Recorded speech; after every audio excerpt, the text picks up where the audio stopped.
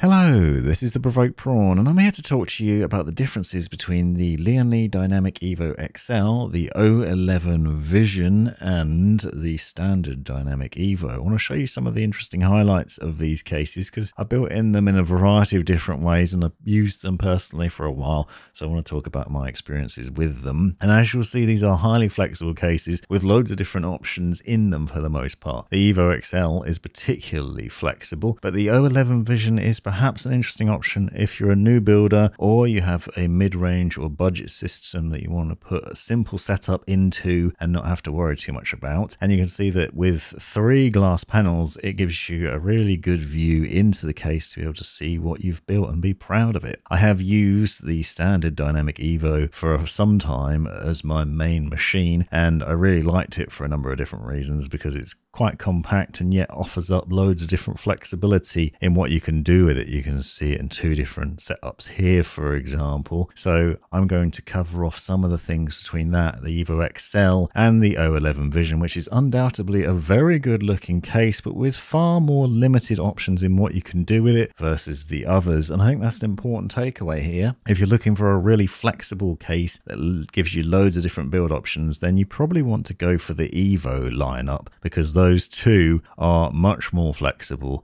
and adjustable and customizable in various ways. You can see that I have built in the Evo XL here, for example, in all sorts of ways. It was an upright GPU mounted, a top mounted 360mm radiator with a push-pull setup with 6 fans on it. I've used reverse flow fans in there as well, performance fans. You can also do obviously vertical GPU mounting, standard GPU mounting, and if you put it in the reverse build like this, for example, where the motherboard's upside down, you can also have your graphics card upside down, and you can see that you can put 2 fans at the rear. It gives you all sorts of different options in the configuration of it, and you will notice obviously it's a lot more spacious than the other 2 cases as well. Perhaps too spacious, and some have commented, for example, how this looks empty with the setup that I've got, so something to bear in mind there. Now the Evo XL allows you to mount your motherboard in top, middle or bottom positions, and you can see an ATX board here, and when you do that, that then opens up different possibilities in terms of what you can do with it. For example, in the bottom position you could put 2 120mm fans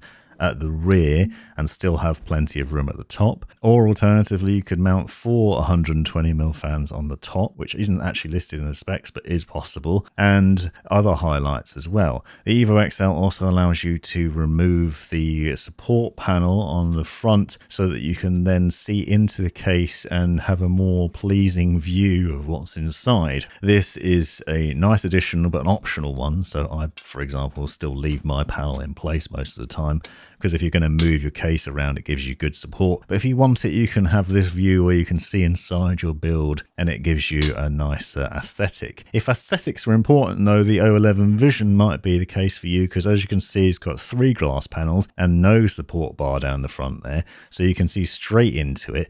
You can also strip this case down and really take everything out when you're going about the build process, and that's very flexible in all the different cases from Lian Li, because they really do like this modular design that allows you to do things like this. The O11 Vision allows you to take the motherboard tray out, as does the Evo XL, which has some advantages because it means that you can also build your PC outside the case on the tray. And with the O11 Vision, that's so flexible that you can also put your 240mm radiator on there as well and set that up before you've even put it into the case, which is pretty interesting. There are 2 different motherboard positions in the O11 Vision as well. High mode, which is the default setting and gives you access to the top and bottom of your motherboard with ease, with the ability to mount 1 120mm fan at the rear, or low mode, which you can then do a bit more with because you can then mount 2 120mm fans at the rear or a 240mm radiator, as you've seen. This does mean that you don't have as much space down the bottom for cables though,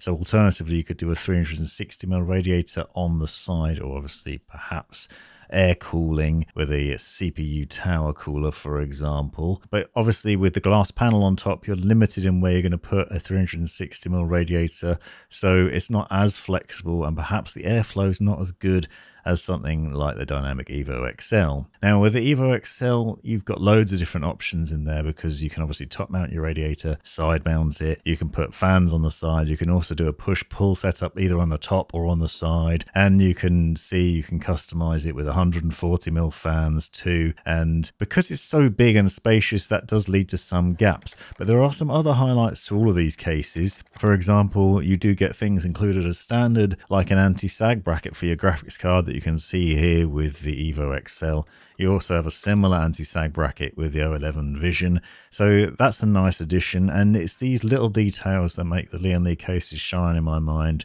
because you have some as standard and then some are additional purchases. Things like the upright GPU bracket, for example, is an additional purchase, as is the vertical mount. But being dual chamber cases, you also have loads of space at the back, which means that you've got plenty of room for your cables. You'll see that the Evo XL even has things like the ability to mount a fan on your hard disk drive cage and still be able to shut the door at the rear, with plenty of venting for good airflow there too. Now this is the same across all of them in terms of that flexibility.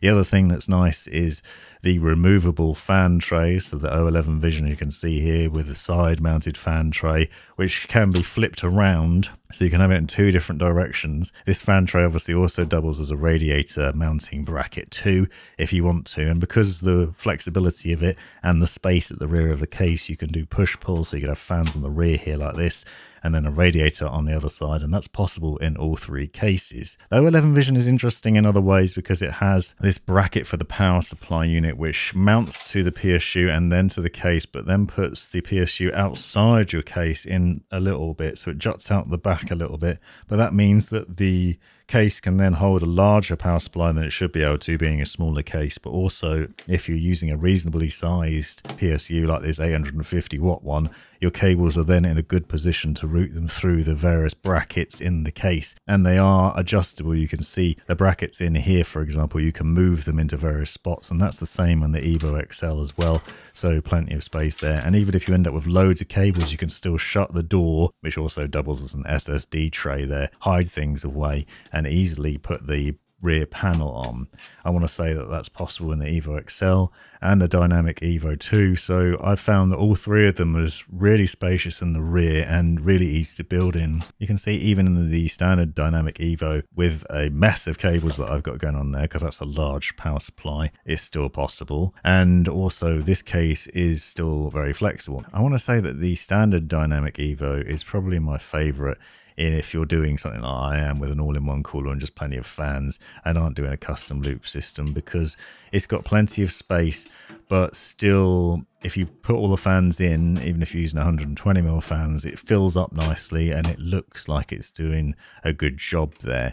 Obviously it still works with larger motherboards and still looks good in there as well, and you can buy additional things for it too. So because the Evo's been knocking around for a while, you have vertical mounting bracket for your GPU as an option. You also have a front mesh kit, which allows you to put even more fans into the case, so you can put another 3 fans on the front, for example, as I've done here. And then you have an airflow panel that you can put on the front in place of that glass, so if airflow is more interesting than the glass panel that you have as standard, you can see here, then you have that option. So you can customize it with your accessories, including being able to reposition things like the USB ports as well. So highly customizable, and then you can end up with a completely different build. So you can see these two views of what it could look like as options, and that's what I have done. And as I said, I've done videos on these if you want to find out more. All three are great cases. I do prefer the Evos, though. They are more flexible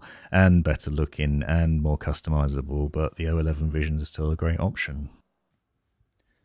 You've made it right to the end of the video, you brilliant legend you. If you've enjoyed it, click that subscribe button, give me a thumbs up, and drop me a comment down below if you've got any questions. If you really enjoyed it, consider joining the channel and see the benefits of doing so. Check out these other videos. You might well find them interesting or useful. And most importantly, have a great life.